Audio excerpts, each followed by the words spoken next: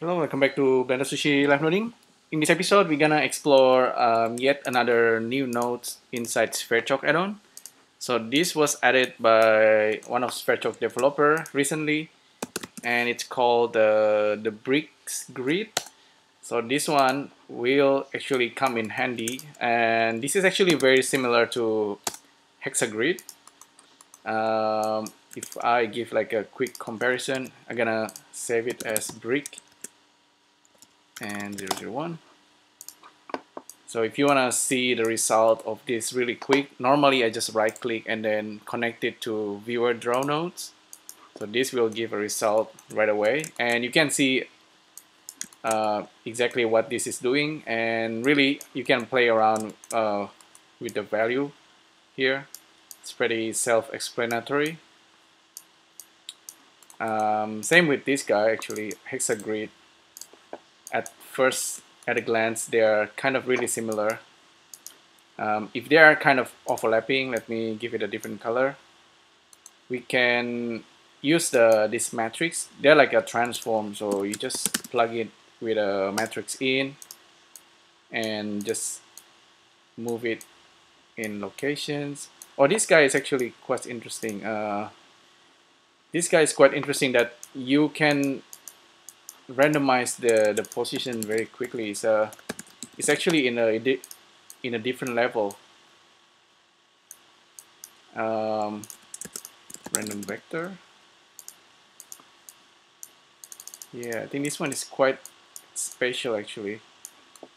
But if you can join them and it's become a single object again. So now you can just simply move it to the side.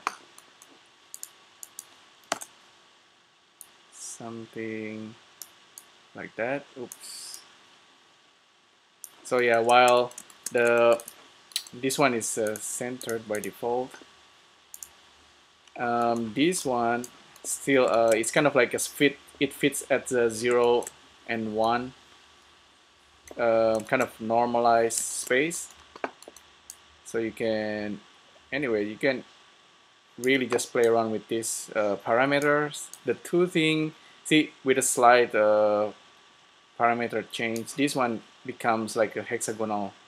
Although with the hexagon, it has a couple of very interesting different arrangement. So that's hexagrid, but we just focus on this brick grid. So the two thing, and you can randomize the two things slightly.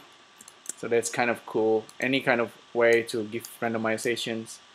And the random U, random V also is interesting. Suddenly you get something that looks like a little bit like a Voronoi. Randomize the seed, very interesting. There's this option cycle U and cycle V, which is slightly kind of a mystery. I don't know what that does yet. I'll take a look maybe in next live noding. There's these options like stitch and flat. The center doesn't work right away, so that's also something that needs investigations.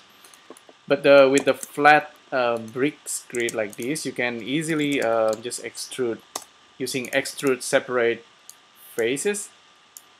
Plug this guy and just increase the height, scale it a little bit, and turn this off. Right click, connect it to another viewer draw, and suddenly we have something that can be like a wall. This can be interesting as well because you can randomize the height.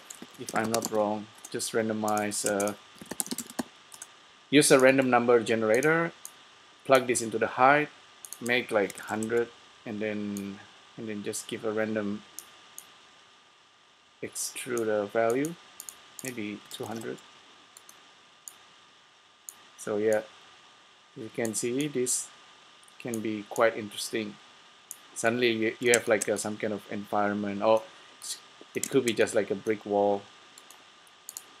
Let's give it a bit of ambient occlusion there. Randomize the seed.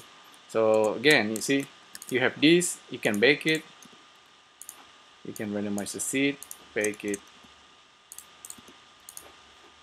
randomize the seed and then bake it out.